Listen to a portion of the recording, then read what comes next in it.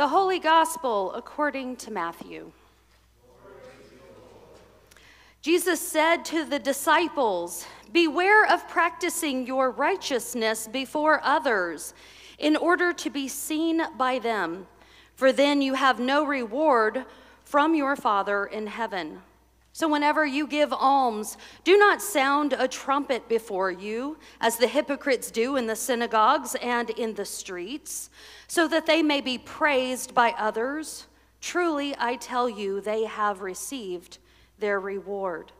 But when you give alms, do not let the left hand know what the right hand is doing, so that your alms may be done in secret, and your Father who sees you in secret will reward you.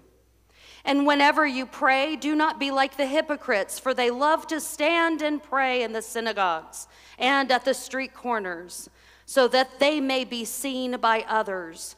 Truly, I tell you, they have received their reward. But whenever you pray, go into your room, shut the door, and pray to your Father who is in secret. And your Father who sees in secret will reward you.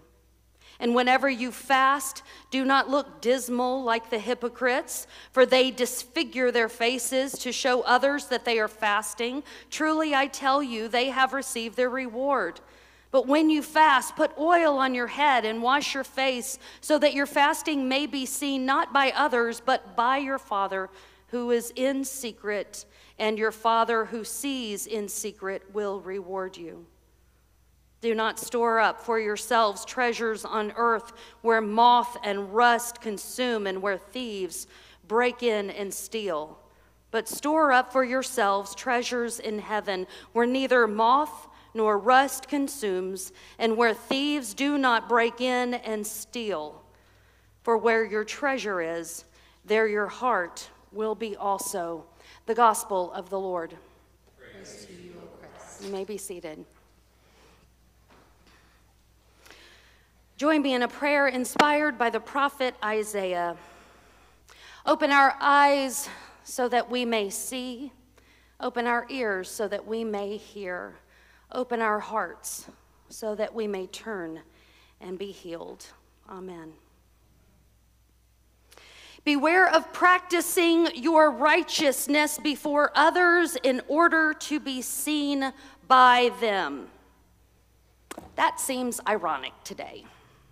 It seems ironic that this passage is our passage for Ash Wednesday's gospel reading.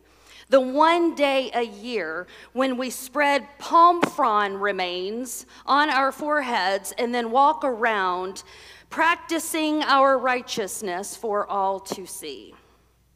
Which leads me to wonder, what is it then meant by righteousness? I always read this passage as a transactional exchange. Do this, get that. Do this righteousness, but if you do it for the praise and admiration of others, then that's the reward you'll receive. Do your righteousness in secret for God, and God will reward you in secret with treasures in heaven. Do this, get that. But do what? Well, righteousness, which is having something to do with alms and giving, praying and fasting. Okay, but what are alms? We don't have them anymore. Is that just money? And that fasting thing, are we talking about giving up food? Because I have a blood sugar issue, and if I don't eat every few hours, I kind of get cranky and hangry. But if there's some wiggle room on the fasting and it's not just about food, then maybe I could give up, like, I don't know, chocolate or Netflix. Wait, it's 40 days? Hold on. I don't know about you, but that's how my Christian compulsive brain used to work when I thought that there was something I needed to be doing. It stressed me out because I wanted to get it right. I wanted my reward, which for me was my Father, my God, to be proud of me.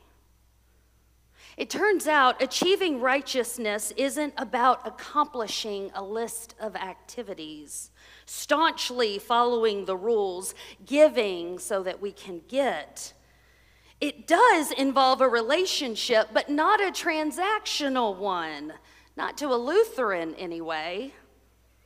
Being righteous is being in relationship with God, standing with and walking alongside, as one scholar put it, aligning with God, prioritizing what God prioritizes. Praying, yes, with a desperate and delightful need to connect with your Creator.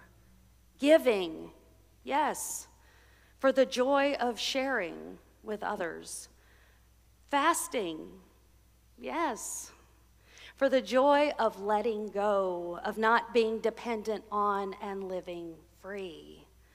To live aligned with the priorities of God is just righteous living.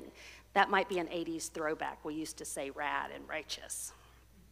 No, we don't do that anymore. On this day, we are reminded that we are going to die. We get it. We know we're going to die. It's the price we pay for living. But I have a crazy theory that our fear or concern around and about dying is not really about dying, it's about living. Or more to the point, living a life unfulfilled, unimportant, void of meaning and missing the mark. It's wondering at the end of the day if my life, my time here mattered at all.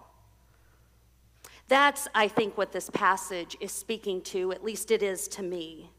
It's what Ash Wednesday is about, at least it is for me. Not just being reminded about our dying, but be reminded about our living. Living into and out of the gift of dirt and breath that formed you and created you with purpose, filling you with meaning, not just to become a human doing, but a human being.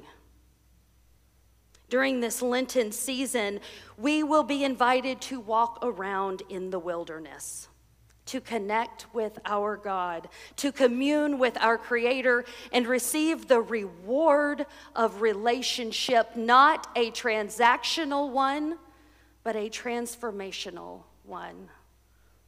Through these ashes, not just a reminder of your death, but hopefully an inspiration for your life. An invitation from the words of Joel to rend our hearts, the core of who we are, our passion and our joy, our being, to align that, to deny ourselves of empty, conditional rewards, and to take up the cross of freedom and to follow wherever God leads us. When's the last time you've taken a walk in the woods? Maybe literally, maybe you imagined it.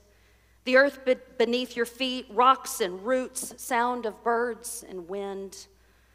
Just you. And you realized just you and your God. A throwback, perhaps, to those early Garden of Eden days when we walked freely and in perfect peace and in harmony with God and all creation. Your Creator has formed you from dust, breathed into you life, filled you with divine spirit, and invites you on this day to take a walk. I look forward to our paths crossing this season and discovering together how we'll exit our wilderness to practice in peace, justice, and flourishing for all creation. Now I say that's a pretty righteous practice. Thanks be to God.